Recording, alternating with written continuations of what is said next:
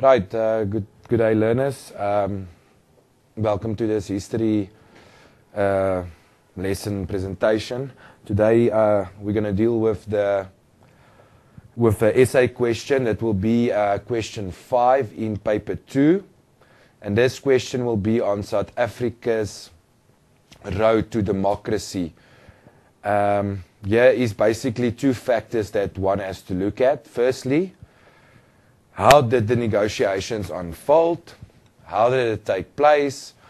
And then also, during this negotiation process, how many challenges and what challenges occur on the way to where South Africa had to become a democracy? Because there were many factors that made the negotiations very difficult, and it was not at all an easy road for South Africa to become a democracy as it is today. The period between 1990 and 1994 was definitely one of South Africa's most violent periods, with the most deaths occurring, in political violence and such. Right. Firstly, here, if you look on the screen, there is something that your educators might want to do with you, is where you take these different events, these happenings on the road to democracy, and you arrange it in the proper sequence to make things easier for you. It's always good to do it chronologically, to say this happened, then this, then this, then this. Not always necessary to say the exact dates, all of the dates. Yes, I believe that here and there you would have to mention some of the exact dates, but just to know what happened and what followed, to put it in the exact way as what happened first and right to the end, as to where South Africa had their first democratic election on the 27th of April 1994. So the educators can give you this, and you then put it in the proper sequence, right? South Africa's road to democracy, as they say here, had many obstacles which they face. There are some of the examples of the obstacles that South Africa had. The first one there, and we will go into each one of them as we go on. The first one was the Sebokeng massacre. Actually, there were 2 massacres that took place in Sebokeng, in the township of Sebokeng, and then the 7-day war in Pietermaritzburg. Then we had the Inkatha Gate scandal. Some might talk of this, I believe, as the third force, or the black on black violence. Then we have the Boipatong massacre, Bishu massacre. Very important also then the assassination of Chris Hani. We will look at that. The World Trade Center invasion by the AWB, the Afrikaner Weerstandbeweging. Then we have the St. James's Church attack in Cape Town that we will look at, the Heidelberg Tavern attack, and then also the Shell House massacre, which was one of the last obstacles, as you can see, just before South Africa went to the voting stations, and where South Africans started voting. And this took place on the 28th of March. This was about a month later then South Africa had their first democratic election. Right, let's go to some of the things that you will have to look at. Well, there you have the rolling mass action, which the ANC participated in. Mandela encouraged this. Where he encouraged the supporters of the ANC to show up in large numbers, and protest and what. And then we had the Pretoria meeting. Okay, this is still part of the things that you will have to arrange in proper sequence. We had CUDESA, Convention for Democratic South Africa. We had the first democratic elections, the Record of Understanding, where Rolf Meyer and Cyril Ramaphosa played such a big role. We had the multi-party negotiation forum. Just remember now, this is not in proper sequence. Grote Skuur meeting, the declaration of intent, we had Kudesa 1, we had the whites-only referendum. You can just look at that for a moment. Maybe your educator will stop there, and then you can arrange then all of this into the right sequence, right, as they happen. Right, which leaders played an important role in South Africa's process of becoming a democracy? Well, obviously, the two key figures here was Nelson Mandela and F.W. de Klerk. F.W. de Klerk, Frederik Willem de Klerk, he took the decision to release Nelson Mandela in 1990, where Mandela was then released on the 11th of February 1990, which was not, I believe, a decision that was taken easily, but the time had come for Mandela to be released. As all of you know, he spent 27 years in prison, much too long time that he spent in prison, and I think, or I believe, everyone knew that if they wanted the negotiations to go according to plan, that they understood the key role that Mandela would play. He was just so important. I mean, the government could not let something happen to him. Have he died in prison, still, they would have, the world would have said that they have murdered him, and I just don't believe there wasn't, according to me, I wouldn't say there was a different leader that could have played the role that Nelson Mandela played too. So many people that looked up to him and was right. Then we also have Rolf Meyer and Cyril Ramaphosa. Well, at times Nelson Mandela and F.W. de Klerk did not always see eye to eye. There were times that they really bumped heads. They found it difficult to come along at times, and I believe yes, where Rolf Meyer and Cyril Ramaphosa came in and they became known as the Channel. They became friends, and they really made the negotiations, I believe, go much quicker, much smoother and such, where Mandela and de Klerk always couldn't. Maybe they were younger, and they obviously came up with the record of understanding. Right, then we have Joe Slovo. Well, Joe Slovo, the leader who was once the leader of the South African Communist Party, the SACP. He was also a key figure in the negotiations because of the sunset clause that he brought in. We will discuss that. Chris Hani, very important. I have heard where people have said that he was maybe after Mandela the most popular black leader in the country, even though he was so young. If I can just go back to Joe Slovo again quickly, something that just came to mind is that de Klerk didn't want to negotiate with Joe Slovo. He told Mandela so, and this is according to Slovo's daughter. And Mandela said to de Klerk, "You choose your negotiators, or you choose your team, and I choose mine." And strangely enough, de Klerk, who then didn't want to negotiate with Slovo, at the end of the day, it was actually Slovo that see to it that the old white government kept their jobs and their benefits, and so when he came up with the sunset clause. Right, Andries Technic, he was the leader of the opposition party then, obviously very much against the negotiations, was not happy with it. Eugene ter Blanche, the leader of the Afrikaner Weerstandsbeweging, also again very much against the negotiations that took place. He tried to disrupt it. He tried to, or the AWB and his leadership, they tried to disrupt negotiations. They also tried to get an independent Afrikaner homeland or something as such, but that was never given to them. Goodwill Zwelithini, okay, the leader of the Zulus, and then Mangosuthu Buthelezi, obviously the leader of the IFP, the Inkatha Freedom Party. Yes, he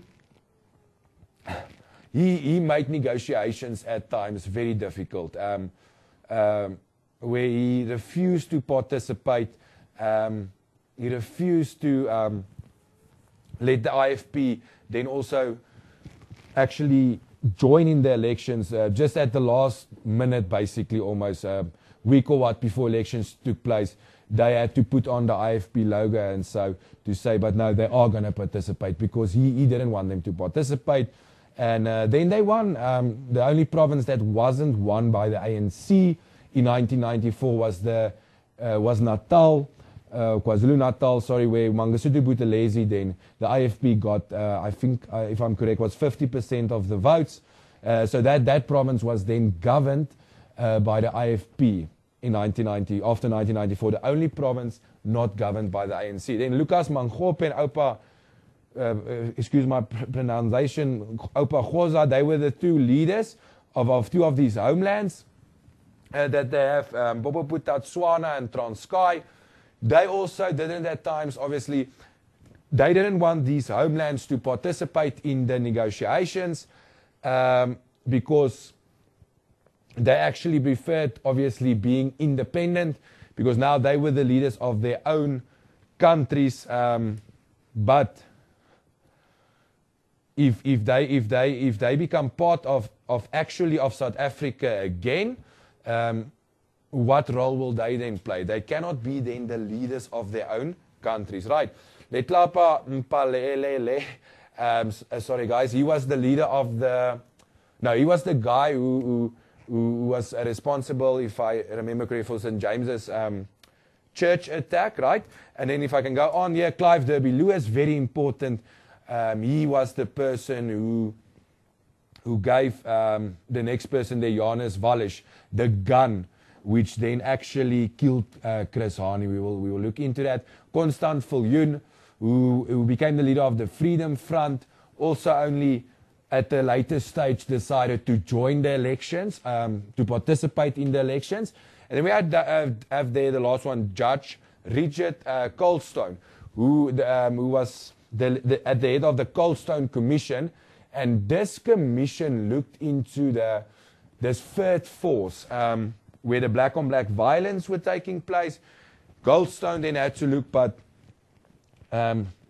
was the government also actually behind it? Were they funding the IFP?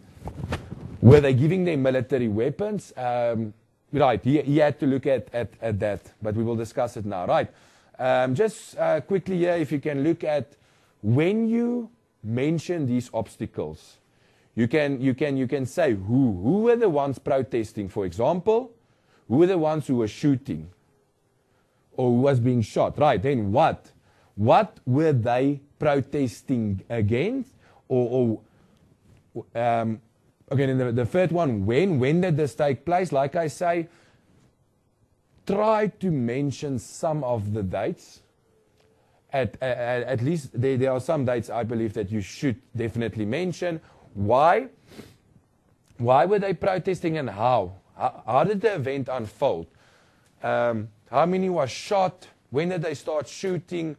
Etc. Right. Let's go to the first challenge that we had in the in the negotiation process. Right. Was the black-on-black violence?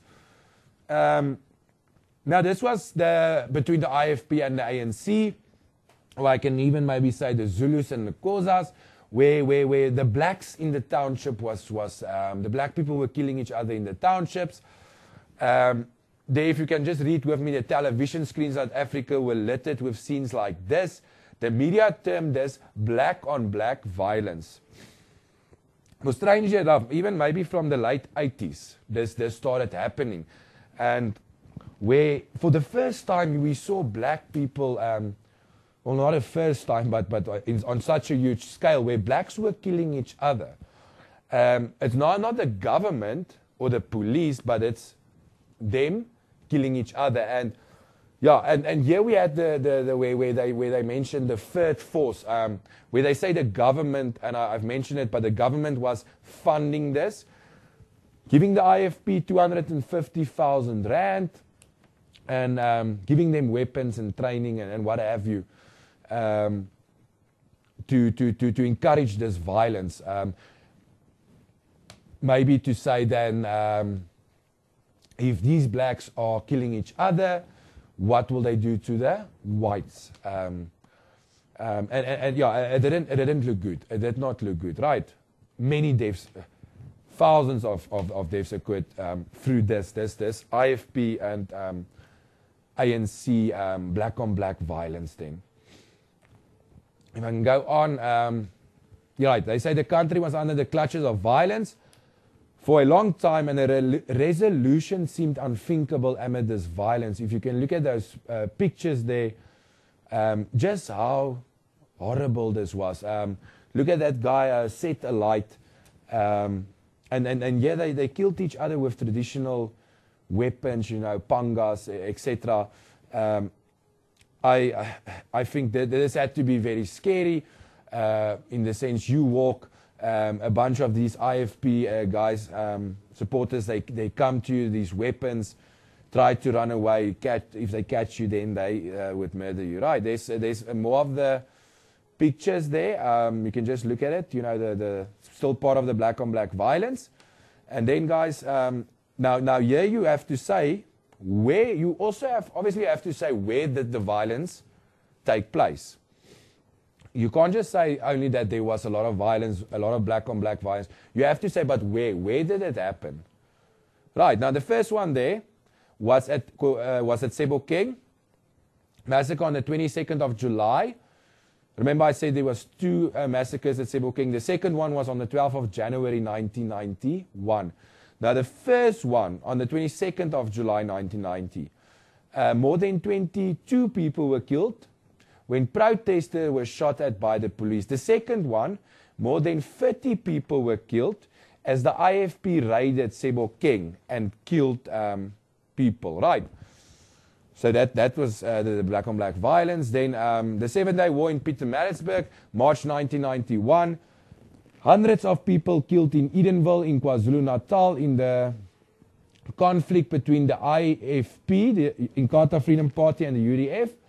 United Democratic Front. Hundreds of people were killed and dwellings burned down to ashes, and the police stood by and did nothing. Now, this is where Mandela and de Klerk actually clashed, because Mandela was accusing him not only of funding this violence, but also saying to him, why are you not stopping this violence? Why don't you use the police or the army and just stop the violence? And then they really bumped heads here, right, about this, right? And then the Inkatha Gate scandal, July 1991, the details of secret funding and militarization. Now, I said to you about the 250,000 rand that was given to the IFP by the government, and then the militarization as well, where they used the military to...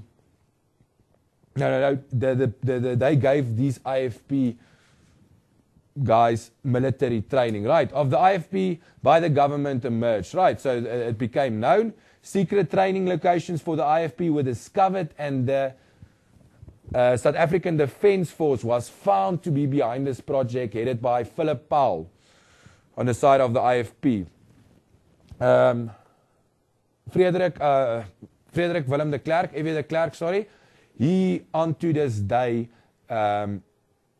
refuses or he denies anything about this. He say he had no knowledge whatsoever about this funding that took place. He said if it happened, it was ordered by someone else.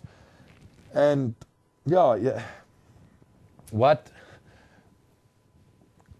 Even with the TRC, he refused to take any role or to admit to any role in this. Question is, if he did not know about this, how can you be the head of a government and you don't know what's going on inside your own government or in your own army or your police force or what, right? Right, then we go to one of the massacres again, the Boipatong massacre on the 17th of June 1992. Now this was one of the worst, obviously, because 46 people were killed when IFC supporters from Kwama Dala Hostel are alleged to have launched an attack on residents in an ANC supported area during the night Vigil. Right, so this was part of the black on black violence, Boipatong.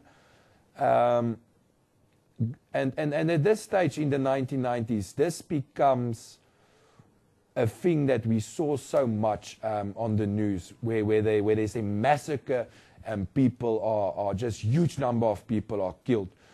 In the 60s they had Sharpeville, in the 70s they had the Soweto riots, but in the 1990s they had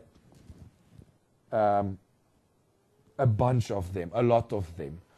A thing like Sharpeville, Soweto happened in the 1990s, monthly or a weekly basis or what. It was just constantly, right? Bishu Massacre, where 28 people were killed on the 7th of September 1990. Now, this was one of the activities organized under the ANC Rolling Mass Action. Right. 28 people were killed. Right, and then guys, let me first go back here. At one of these happenings, so either Boipatong or Bishu, I'm not now sure whether it was Boipatong or Bishu, but the clerk came to visit or to see the victims, to sympathize with them or whatever, and he was chased away. Another one where Mandela shows up and he says that they are not, when he looks at what is happening, he says they are not dealing with human beings, right? So, yeah, this played a very big role in negotiations. It made negotiations very difficult, right? Then there was the assassination of Chris Hani on the 10th of April 1993. As I already said, very popular leader, came through the ranks with MK. Chris Hani became the leader of the South African Communist Party. And now this almost disrupted everything that was done from 1990 up until that 1993 on the 10th of April when Chris Hani was shot. The person behind the killing was Clive Derby Lewis, against negotiations, doesn't want negotiations to continue. So his plan was actually to stop negotiations by killing such a popular leader, right? He gave the gun to Johannes Valles, someone not even from South Africa, come to this country because I believe he wanted to come away from communism. What does Clive Derby Lewis tell him? This is the leader of the Communist Party. And he then goes and he shoots him at his house in Boksburg. As Hani was getting out of the driveway, he shot him 4 times, right? But Johannes Valles, he was arrested just moments later as his Chris Hani's neighbor phoned the police and informed them what the registration number was. That's why they caught him so quickly. And then the role of Clive Derby Lewis came out. Clive Derby Lewis, Johannes Valles, both of them applied for amnesty with the TRC now. But none of them were given this. As far as to my knowledge, yes, Clive Derby Lewis is still in prison today as he was sentenced to life imprisonment. Right. There you can just read with me. South Africa was placed on and this is very important that you bring in this as well. Very important that you talk about the role that Mandela then played, because South Africa was placed on the brink of disaster. Black people were furious, and it was then Mr. Mandela, Nelson Mandela, had to go and he had to address the nation on national TV and appealed for calm, to ask them just to stay calm, that everything that they have done over the last few years is not just simply all for nothing. And if you think about it, it's actually de Klerk that had to do this, as he was still the president of the country, but he couldn't calm them. So this is actually where Mandela really he steps up and takes actually the role of leadership of this country, because usually that is a thing reserved to talk to people on national television, reserved for the president, and here Nelson Mandela has to go and talk to the people and settle them down, right? Then the World Trade Center invasion by the AWB, the Afrikaner Weerstandbeweging under the leadership of Eugene ter Blanche. On the 5th of June 1993, there you can see the armored vehicle smashing into the World Trade Center, where negotiations was happening. They tried to disrupt negotiations. I believe there were about 20,000 AWB members marching into that World Trade Center, making havoc. But as you can read there, it was unsuccessful. They could not derail the negotiation process. They could not. Yes, look at their sign, you know, the emblem that they had and what, where you can see many resemblance with the Nazis also and so, right? But their plan was always just to stop negotiations. These guys didn't want South Africa to change into a democracy, right? If we can go to the next one. Case of violence, the St. James's Church attack on the 25th of July, 1993. One of the attacks engineered by APLA. The attack happened in Kenilworth, Cape Town. 11 people were killed by a hand grenade hurled into the church, right? If I can go quickly also just to the Heilberg Tavern massacre, there were 4 people killed. Attack on a tavern, patrons ordered by Mr. Letlape of the PAC, right?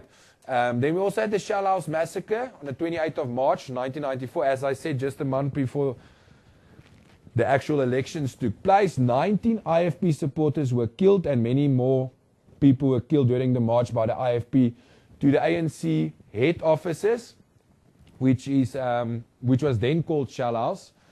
Today it's called the Tuli House, where these ANC members shot at the IFP supporters as they were marching, probably knowing what they were actually coming to do, started shooting at them, right? Sorry, then the invasion of Botswana, one of the homelands, in March 1994. Again, the AWB, the Afrikaner Weerstandsbeweging, offered to rescue the government of a fellow COSAG member, Mr. Lucas Mangope, who was under siege in Botswana.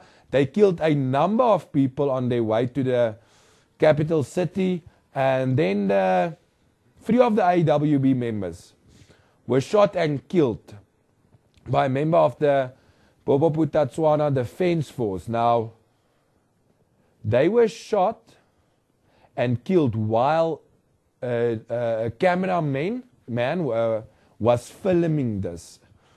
And this was then shown.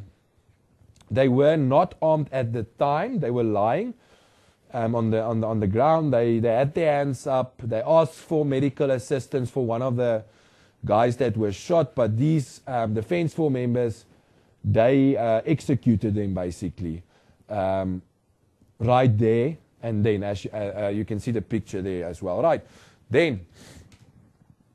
We look now at all the challenges. Now we must look at how it unfolded, not the challenges, but the negotiations. And just go quickly. What events made negotiations possible? Right. I would actually start by the release of Mr. Mandela. Guys, you will first write the introduction. Then you will write about Mandela's release. You have to write about Mandela's release. It was a huge happening. So much excitement with his release. You know, there's that famous photograph of him walking out of the Victor Verster prison, holding the hand of his wife then, and waving to the people. You know. 11th of February 1990, definitely one of the dates that South Africans has to know. It was just such a big thing, you know. The clerk went to Mandela and he said he's gonna release him. Mandela said to him, this is according to the clerk, that the time was too soon. But the clerk said to him, no, you have been in prison too long. You have to be released then. And then he said to him he's going to fly him to Joburg, where they will have a ceremony or something for him. And then Mandela said to him, no, if you release me, I want to be released right here from. I'm just going to drive out and I'm going to get out and I'm going to walk here in Cape Town.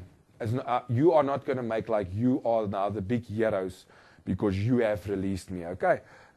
Saying that you have taken a third of his life where he said what he has spent in prison. He doesn't want them to look like the heroes, if I can say so. Right. After the Mandela's release, I will go to Hist Gr12 minute, where it was the first time that the ANC and the National Party came together with their different delegates.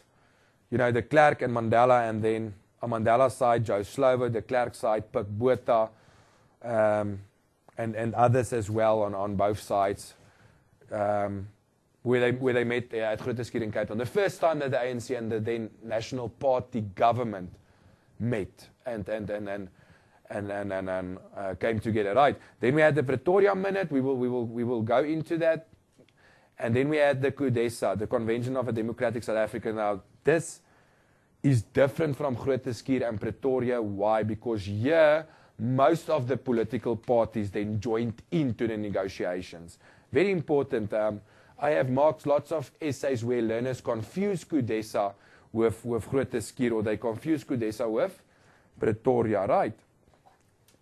The two drivers of the negotiations between the ANP and the ANC was Rolf Meyer and Cyril Ramaphosa, with the record of understanding.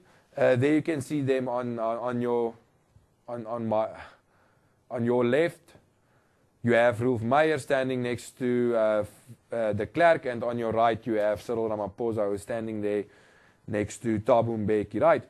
And then when you end off your essay, I would end it off with the first elections then that took place on the 27th of April 1994. As they said, in an election perceived to have been a miracle by many. It was huge for so many blacks, for the first time in their lives, to be able to vote. I mean, just look at that picture on the screen. Look at how many they are that standing in a queue just to go and vote. You know, so much effort went into this, and they were just so excited to be able to vote for the first time. Then, if I can just quickly take you through this. This is the negotiation process, and then events on your left hand side. Then on your right you have events that occurred while negotiations were taking place. Now the first one is Mandela's release. We already talked about it. I'm not going to talk about it again. Don't just mention Mandela's release. You can also mention that the ANC and other political movements became unbanned. So this is where the ANC became a legal political party again. They could come out of exile. You know, Oliver Tambo came back for the first time, and I don't know how many years that he spent overseas to come back to this country. You know, Mandela and them, Sisulu and them were all released, right? So you mentioned Mandela's release. You mentioned the unbanning of the ANC and other political parties, right? As you can read there in brackets, that's opened the way for negotiated settlement, right? What events occurred while these negotiations were taking place? There were ongoing attacks on commuter trains on the Rand by marked gunmen. An estimated 573 deaths occurred, right? Let's go to the next one. I'm not going to go through all of it, which made the negotiations difficult, as we already went through a lot of them. Hist Gr minute. We talked about it. The ANC and the National Party met for the first time. Here, the National Party agreed to release all political prisoners, and the release then began in September 1990, where they met in May 1990. The NP revoked separate reservation of Amenities Act. Then the National Party government detained 40 members of ANC, Mac Maraj, including Mac Maraj, Billy Nair. They accused of plotting to overthrow the government. And then there was the IFP attack on the ANC at Sebokeng, which we have discussed. The Pretoria Minute, the second meeting between the ANC and the National Party government, took place in Pretoria. very important that you mention, this is where the ANC agreed to suspend the armed struggle. De Klerk did not want to negotiate with Mandela while the armed struggle was continuing, but Mandela was very careful of just suspending it, not knowing if they could maybe turn their backs on them, you know. Then in March 1990, de Klerk revoked the Land Act, the Group Areas Act, so the last few laws that there were still of apartheid was taken away. I'm going to go on. Negotiating towards a new constitution. So this is CODESA. This happened on the 20th of December 1991. Very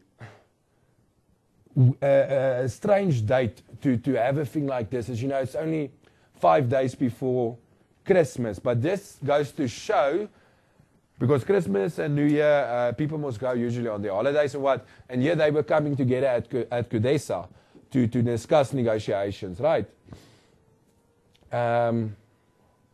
Very important on your right-hand side, I would like you to mention that the PAC and the Conservative Party of Andries Trignich and the IFP withdraw of CODESA 1. So they walked away, right?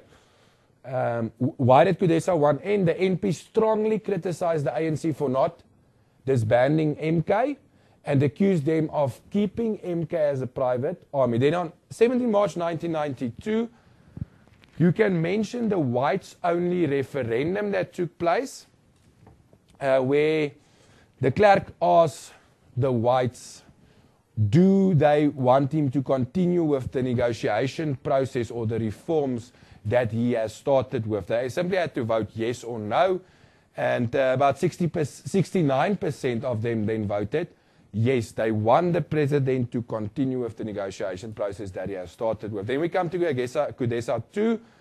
Agreement reached at the SABC to present a neutral view of negotiation process. Remember, during apartheid, the media was always controlled by the government. They failed to agree on a new constitution, making body and interim government. The NP wanted CODESA replaced by a representative of all political parties. Right. Let's go on. Time purposes. What do we have on the 17th of June? Most agree that Boipatong was a turning point after which the negotiation process steps in favor of the ANC.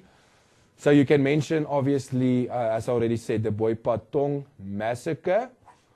And just look there on your right, the second last line, where they talk of the government appointing the Goldstone Commission to look, what's the Judge Richard Goldstone, to look into the violence and what role did the government play in this. Well, what he found it is that even if the government did play a role, even if there was a third force, the role of the ANC and the PAC cannot be overlooked, because even if they are given money, the IFP, it was still them that were using the weapons, killing each other. Right, then, very important, the Record of Understanding that was signed on the 26th of September 1992.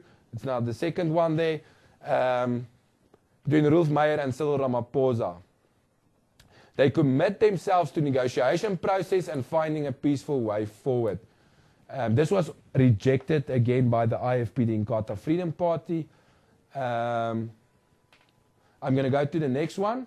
You can look at the challenges on your own.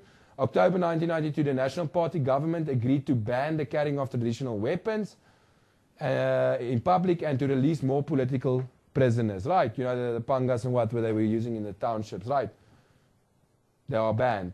Right, and then we have the 2nd of April, multi-party negotiation process began at Kempton Park, and here the PAC joined in the negotiation process. Joe Slovo of the South African Communist Party, we have talked a bit about him. He suggested a 5-year government of national unity, of power sharing. Now, this was a compromise on the side of the ANC, obviously, because they knew they're going to win the most votes, they're going to win the election, but they were willing to have a government of national unity, right? The date for the first democratic election is then set, and Yeah, then you can just, we already talked about the death of Hani.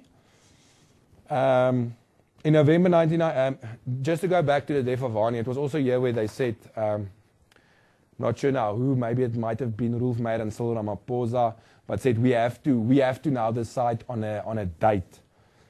Because like they said, the death of Hani almost disrupted everything that has been done and the whole negotiation process. And here they decided on a date. And if you go look at the dates, it was just about a year later after Hani was killed that we then had our first democratic election. Right. If I can just quickly go with you to one of the questions that was now in your paper in June, paper that was written now in June. Now the question there at the top reads, the assassination of Chris Hani was viewed as the turning point in the political history of South Africa. Do you agree with this statement? Substantiate your answer by referring to relevant historical evidence. Now, what does this say, guys? You have to take a stance on this view, on this statement. Do you agree? Do you not agree? So how do you start the essay? You start by saying you agree or you, disagree. So was his death the turning point in the whole negotiation process? Yes or no? And if I can just say something about taking a stance, remember to take one, please. Firstly, because many learners forget to take a stance, they just start writing the essay. The stance that you take must form part of your introduction. And here I would say, my advice, do not actually agree with the statement, because if you agree that this was the turning point, Hani was killed in 1993, in April 1993, if I'm right, and if you agree, it means you can only start writing your essay at 1993, which limits you, because now so many things happened before that. You know, most of the things happened before that. So you are limiting yourself if you say you agree with the statement, right? But if you agree, you will start after introduction with the assassination of Hani. What was the local and international reaction to Hani's death? Because it was he was such a key figure, Hani. I would say since the death of Steve Biko, maybe 1977, no person's death up until that stage was so widely covered by the media and what. You must remember, even if Oliver Tambo then passed away, I think in the same year, this was different. Why? Because he was murdered. He was murdered, right? Response of the anti-apartheid organizations to Hani's death, how did they respond? Then, do not forget, whenever you write about Chris Hani, do not forget to bring in the role that Nelson Mandela played, because this was critical to say that he had to go and calm the nation. The role of Rolf Meyer and Ramaphosa, like I just said to you, I believe it was them that came together and said, now we should set a date for elections. And then the record of understanding, the date for the 1994 election is set, and then the actual elections that take place. And just read there with me of your conclusion. Candidates should tie up their argument based on their point of view. So what you say in the introduction, you bring in again at the conclusion, right? If you disagree, now it makes your essay writing easier, because now there are so much more things that you can cover. You can start with the process of negotiations, the Pretoria Minute, Grote Schuur Minute. Kudesa 1, Kudesa 2. Record of understanding again. Increased violence. You can mention the violence that took place in the townships. You can mention the storming of the World Trade Center, the far right-wing organizations, their reaction towards negotiations. And then the setting of the election date. Guys, if I can just go back to that third last bullet. Storming of the World Trade Center. You have to just look at how many people were there between 1990 and 94 that tried to disrupt negotiations. We had the far right. We had the IFP. It was very challenging with all the people that tried to make it difficult the whole time. And I say again with conclusion, Candidates should tie up their argument based again on their point of view. What did you say in the beginning? You disagree. You bring it in again in your conclusion. Guys, this essay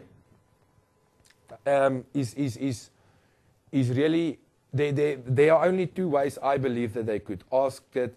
So you basically have to go and learn the stuff. Why? Because you take a statement and then you justify your statement by giving actual facts, examples of what happened. So you have to go and study for essay. You cannot just go and write and expect then to. You have to go and study because you need actual facts. Like I said to you, mention some of the dates. For example, mention the date of Mandela's release or de Klerk's speech where he announced Mandela's release. Mention maybe the date of Hani's death. Mention the elections. I mean, where what is it, more than 20 million people actually participated in this first democratic election. If I'm right, I believe the ANC got 62% of the votes. The National Party got almost 20% of the votes. The IFP got about 10%. The other parties did not get a lot of the votes. So those were our three key parties. You can mention some of the things that went on with the elections where they said the votes in Natal, KwaZulu-Natal was cheated on, by the IFP.